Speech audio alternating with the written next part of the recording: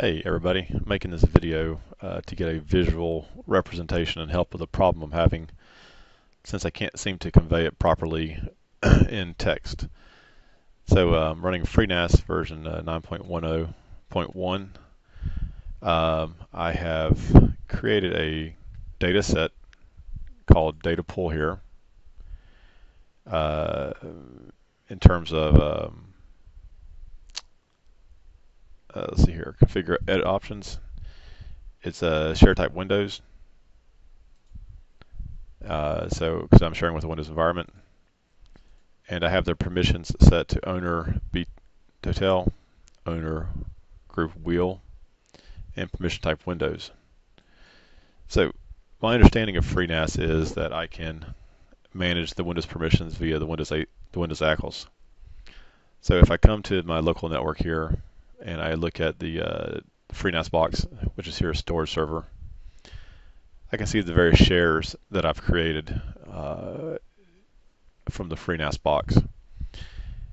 And I'll use one share as a reference example. This security directory I have, it is shared out in CIFS, which I can show you here. Windows shares. And I'm looking for the security directory folder. If I edit that, it's browsable. Apply default permissions I turned on if I had that off, but it didn't seem to fix my issue. But these are the CIFS settings I have.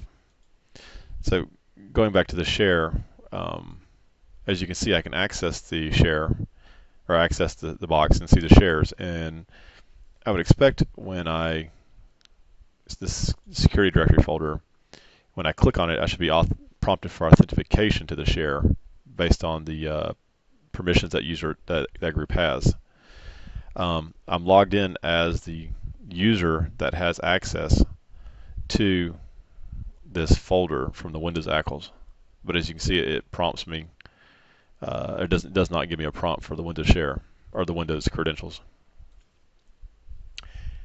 If I log in under the Betatel, which is the owner of the data set, and I look at the permissions on the security directory that I couldn't get access to before, go to Properties, Security, you can see where I've enabled the user GBC security as a user, which has the read-write permissions to that share.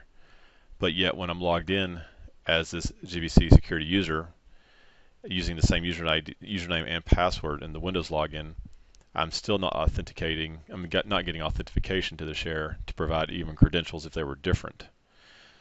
So my question is can I work this way, or is the user and owner of the data set the only people that can access that share? So I hope this helps explain my issue a little bit more to everyone.